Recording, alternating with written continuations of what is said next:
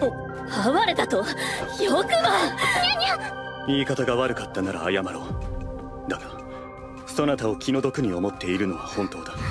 Raven of the Inner Palace, a reaction. What's up, guys, and thank you for coming back to watch our channel.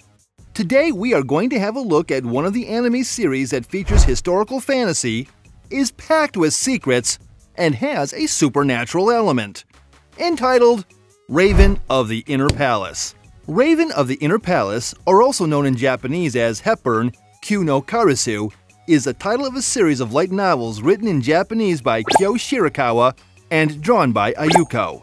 Since April 2018, and continuing through April 2022, Shueisha has released 7 volumes of the Shueisha Orange Bunko series under its imprint. In October of 2022, the first episode of an anime television series adaptation produced by Bandai Namco Pictures was shown, and the events of the series take place in a made-up version of ancient China. The general premise is that in a China-esque kingdom, there's one consort called the Raven Consort who lives in her own palace and is never subjected to the sexual attentions of the emperor.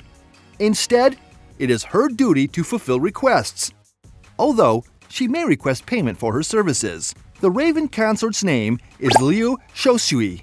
She has the ability to use mysterious arts and will accept any favor asked of her, whether it is to find something lost or to curse someone to death. Before we go any further, we want to hear your opinions on this series. Do you think it's worthwhile to watch? Leave your comments down below. Now, for the first episode. Premieres that are the first half of a two-parter are always a bit tough to cover. Although it is true that certain introductions are significant enough that they require more than one episode to make their case, this does not change the fact that the first episode typically consisted of a great deal of build-up with very little to no payoff. This is most certainly the case in this instance, as the entirety of its running time is spent teasing out a variety of concepts and essential aspects of the characters, but the episode ends before any of them can be handled in further detail. To be fair, however, what we are given here is undeniably engaging, and it is that quality that will bring us back for another episode. We were initially concerned that we would get lost in the flurry of court politics. However, everything here is pretty clear-cut. From our new emperor, who has just reclaimed his throne from a usurping step-parent, to the mysterious Raven Consort, who serves as our real protagonist. We are glad that we did not have to worry about getting lost. Everything is described in such a way that it flows organically. So there is never any confusion, even if there are a lot of mysteries and secrets that are just waiting to be uncovered.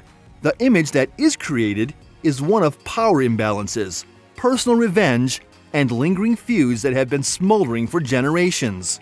All of these aspects are given just enough depth to pique your interest in learning more about it all. In a similar vein, the supernatural aspects of the story aren't overly explained. Rather, they are characterized by how the characters react to their existence in the story. Even our primary protagonist, Shosui, managed to catch me off guard. I had the impression from all the promotional material that she would be a model of stoicism and secrets.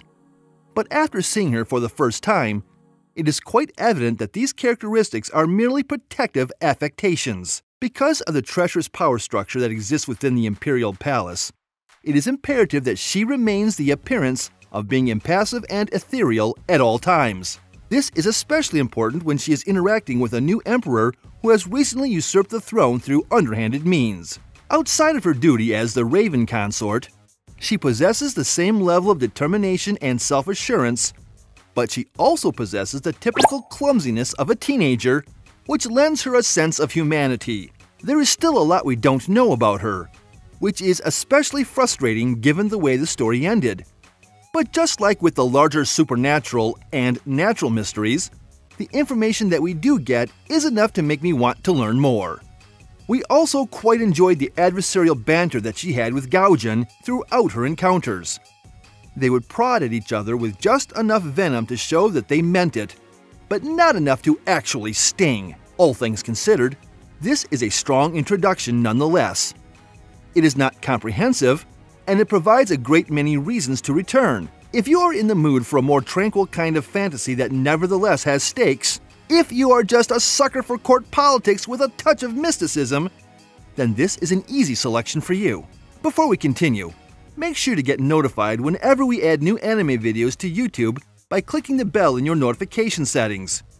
You can select individual videos to receive alerts for, or select them all at once. Make sure you have notifications turned on in your phone settings if you're using it right now. Let's cut to the chase.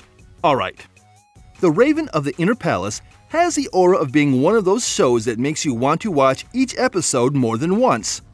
And not simply to take in the stunning visuals that are evoked when Shisui utilizes her hair ornaments as a magical implement. And if you do like it, you're in luck since we see it a lot, so you'll have plenty of opportunities to enjoy it. This is a story with multiple tiers, and delving deeper into it might require attentive observation. Our video for the day comes to an end with that. I am grateful that you all have been watching. If you found the video entertaining, don't forget to subscribe to our channel. In the event that you found those videos entertaining, you might also be interested in the following selections of our other videos.